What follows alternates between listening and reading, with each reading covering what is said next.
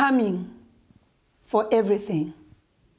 We have stumbled in the dark across centuries of hate, asleep on the floor, packed tied together beneath a table to make room for history not to scar us.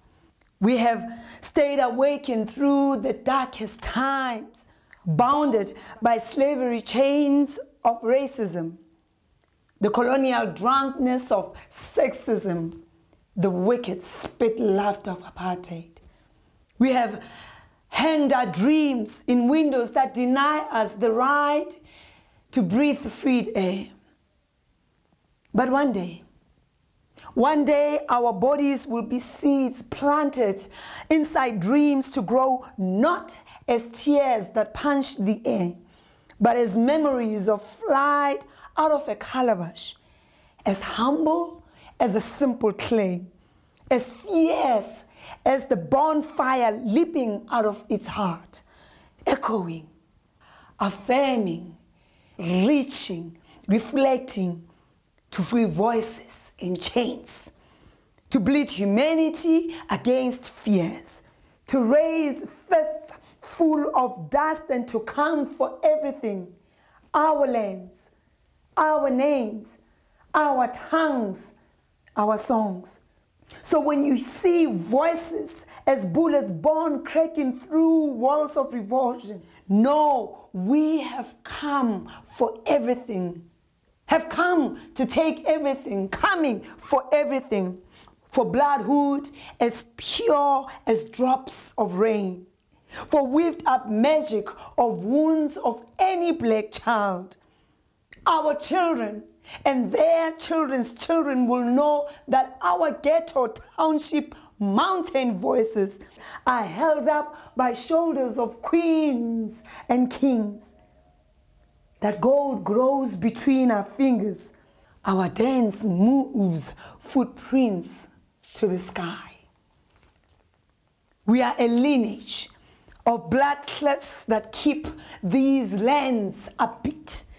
We will not freeze, faint, or fright anymore. We would live, love, fly invisibly to the pulse of our own power and come for everything.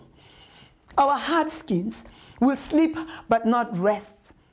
Our waterwork will not shut up, kneel down, bend, curve, break loose for any system or people who hate blackness.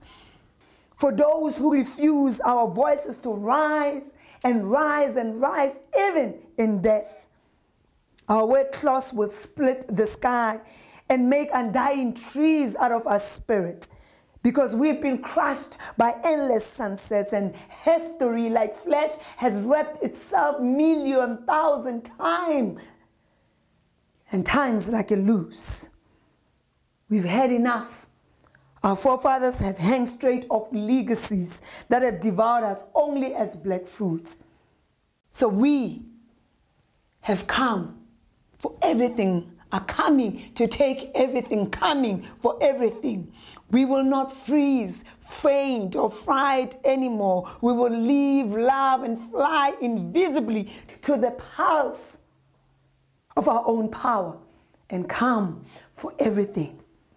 So when you see our voices as bullets born cracking through walls of revulsion, no, we have come to take everything, coming for everything, coming to take everything, coming for everything, for bloodwood as pure as drops of rain, for weaved up magic of wounds of any black child. Because in this lifetime, my life, your life, our lives, black lives matters. So we've come for everything, coming for everything, come to take everything. Africa is coming for everything.